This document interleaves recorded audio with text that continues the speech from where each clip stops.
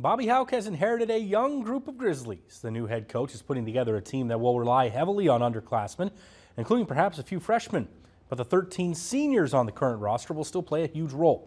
Montana doesn't suit up a single senior on the offensive line and only one in the secondary, but they do have returning experience, particularly at the skill positions on offense and in the front seven on D.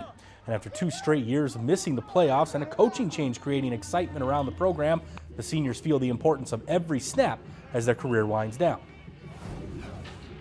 Urgency that I need to have, and not just me, the whole senior class and this team, but it definitely hits you harder when you're a senior. It's the last time around.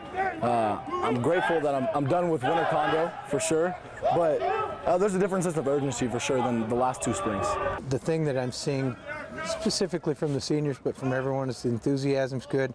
They want to compete, they want to win, and they've been real receptive to everything we've thrown at them. Our guys have done a good job with the tempo and the physical play that we were trying to encourage.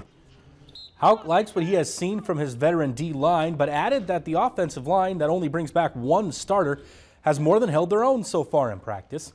He also wants to see Montana says they need their most improvement in the secondary, where the Grizzlies are very green.